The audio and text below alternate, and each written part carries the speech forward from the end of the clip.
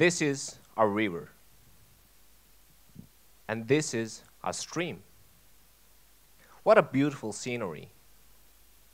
And now, if we look down, we're gonna see the bottom of the river is covered by a thick layer of sludge.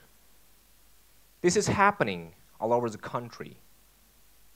And this is the operation of dredging and cleaning sludge. Dredging sludge is a necessary operation to maintain smooth navigation in water channels and rivers.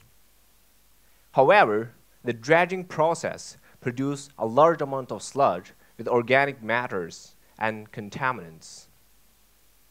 This will have a huge adverse impact on human health and water environment. Still, the treatment of sludge is seen as a thorny problem because of its toxic nature and poor engineering properties. The traditional disposal method, or we should say the easy way, is to dump the sludge into the sea or the landfill area. Of course, this will cause the secondary pollution. However, with the awakening of global environmental awareness, such methods have been restricted by national and international regulations. Therefore, for solving this problem, a novel idea using sludge as the raw material of brick production have been proposed by many researchers. In recent decades, sludge has been used in different kinds of brick production, among which are fired and unfired brick. Fired brick require high temperature heating. It will cause a lot of energy consumption and carbon emission. Therefore, it's not a feasible approach for sludge treatment in terms of the environmental concerns. In contrast, unfired brick seems more sustainable and eco-friendly for sludge treatment in brick industry. However, this method also faced two main challenges. The first is that normally the water content of sludge is very high. This will affect its mechanical properties. It's like the experience we played the mud when we were kids. If you add too much water on the mud, it won't shape. Therefore, in most of the engineering project, the sludge is dried in an oven, or the water of the sludge is squeezed out by chamber filter presses. These are effective methods, but also expensive and energy consuming. The second problem is that the main sludge treatment method all over the country costs a lot of cement. Everyone knows the manufacturing of cement is responsible for 7 to 9% of global carbon emission.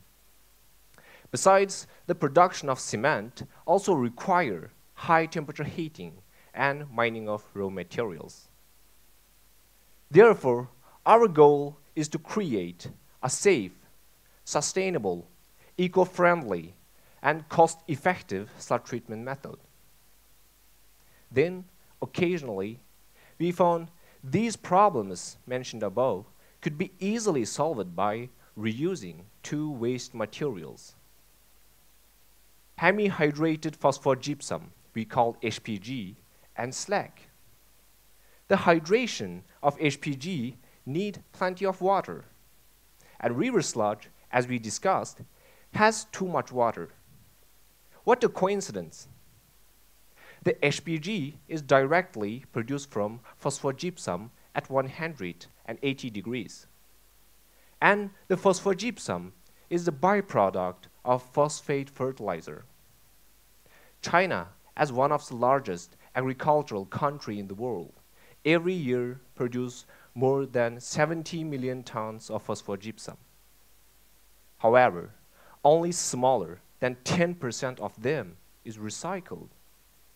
This figure is even smaller than the average recycling rate of the world of 15%. Therefore, using HPG to dewater sludge not only reduce the water content of sludge, but also improve the recycling rate of phosphogypsum. So after several months of hard working in the lab, we finally found the optimal proportion between different materials.